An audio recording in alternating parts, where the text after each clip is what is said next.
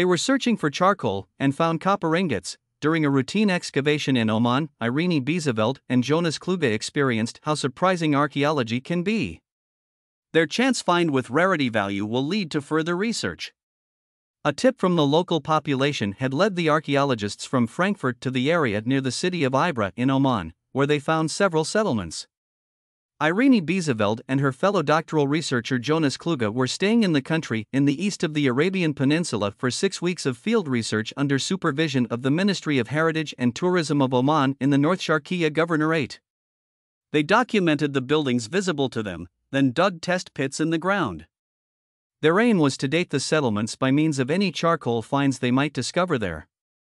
That was when something green appeared, a lump of copper, corroded on the outside, consisting of 3 individual ingots in the shape of a round cone. A find like this is extremely rare, says private lecturer Dr. Stephanie Dopper, the academic supervisor of the 2 doctoral candidates. The residents presumably left the find, which weighs 1.7 kilograms, behind by mistake when they abandoned the settlement for whatever reason that was. The settlement identified by Biezeveld and Kluge dates from the early Bronze Age, about 2600 to 2000 BC. During this period, the territory of present-day Oman was one of the most important producers of copper for ancient Mesopotamia in modern-day Iraq, as well as the Indus culture in what are now Pakistan and India. It was only here that copper ore occurred on a larger scale. Cast into copper ingots, it was a coveted commodity, as documented not least by cuneiform texts from Mesopotamia.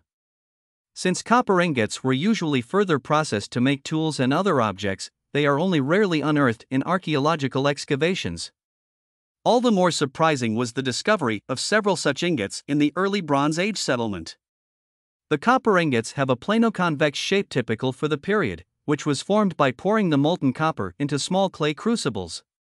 Through the discovery of the copper ingots, it is possible to learn more about the role of Oman in interregional trade relations during the early Bronze Age, as well as about the metal processing technologies already known at that time. Smelting copper requires a lot of combustible material, which was likely to have been a major challenge in a region as arid and low in vegetation as Oman. How people in the early Bronze Age handled their limited resources and whether it was possible for them to use these sustainably are questions to be answered in the further course of the project.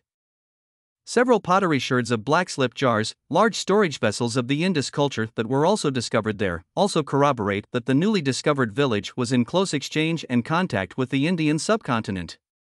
It seems that even a small, rather rural settlement in central Oman was part of a system of interregional trade and exchange of goods.